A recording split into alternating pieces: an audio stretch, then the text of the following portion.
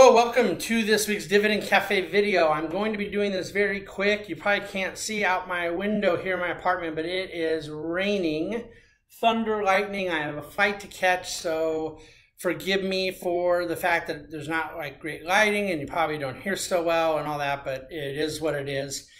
There is a normal full Dividend Cafe podcast this week. I recorded earlier this morning. So if you want kind of the 16, 17 minute version of all I have to say this week, please do check out the podcast. But let me just say a little bit here on the video for those of you that prefer this medium. Market has just opened on Thursday morning. There's been a couple days this week that were slightly down and a couple days this week that were slightly up. So it's not been a real impactful week in the market. So far, July is up as we've kind of just kicked off the second half of the year. But earnings season is just starting, and really only a very small handful of companies have released so far. Kind of a mixed bag, mostly pretty good results, a couple that may be underwhelmed on an individual level. But on the macro, the earnings scene looks decent. The Fed didn't really have much to do or say this week, and the political and beltway and macro aspect there didn't have much going on. No, there's probably a lot going on politically, but not that was market sensitive. So the reality is that I expect the market will mostly move in the next few weeks off of earnings results, which is the way I think it ought to be. I do believe there's some really helpful information at dividendcafe.com about the yield curve, about understanding how we got to this place where the 3-month and the 10-year are inverted, and that inversion has almost gone away. It was about a quarter point inverted, and now it's about 6 or 7 basis points inverted over the last couple of weeks. And yet the 2-year and the 10-year never did invert. And I think you see this high concentration of yield pickup in the very, very, very short end of the curve. And then my expectation has happened each of the last 4 times the Fed has gone in a rate decrease cycle is that yields actually go higher. The longer maturity yields go higher. They drop in advance or anticipation of the Fed acting, and then they end up going higher. 4 out of 4 times the 10-year bond yield has been meaningfully higher 8 months later. And I think that's pertinent to the way people think about this. If they trade off of what just got done and reposition bond portfolios as if the market has not known what's been transpiring, as if the market has not been doing over the last 6 months what it was sort of pricing in anticipation of where we are now, I think they make a very, very big mistake.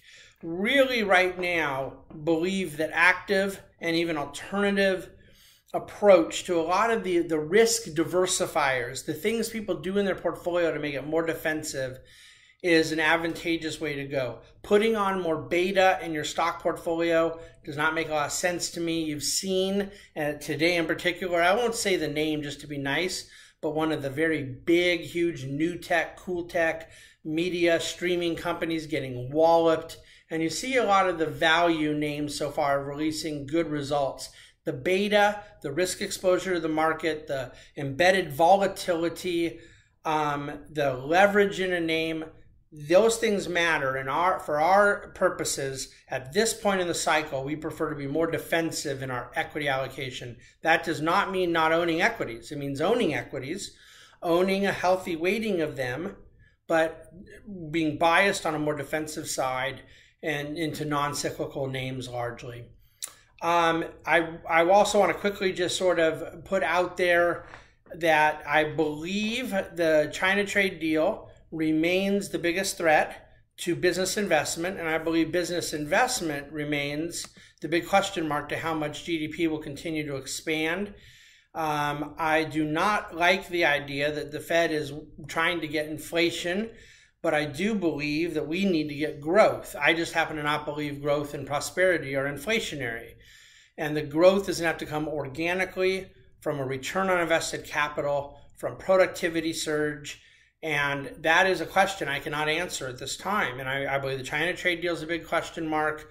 We're looking for a lot of economic data in the months ahead. I'm not looking, I want to make this clear because I talk macro more right now than I think I ever have. I'm not looking for macro data in the third quarter to affect what I do in the third quarter. I'm really not necessarily even looking at it to affect what I do in the fourth quarter. The macro picture right now for long-term investors like us is, because I'm trying to formulate the right thesis about where I think the economy and the market will be going for a year, 2, and 3 years. And so to the extent that that message can get lost when I'm sitting here talking week by week, I want to make sure that part's very clear. I am sorry that the video is shorter than normal here this week. Please reach out with any questions. Please listen to the Dividend Cafe podcast. There really are great charts and other information at what I think is a very full dividendcafe.com this week. And we will leave it there. Have a wonderful weekend, and we look forward to coming back to you again next week. Take care.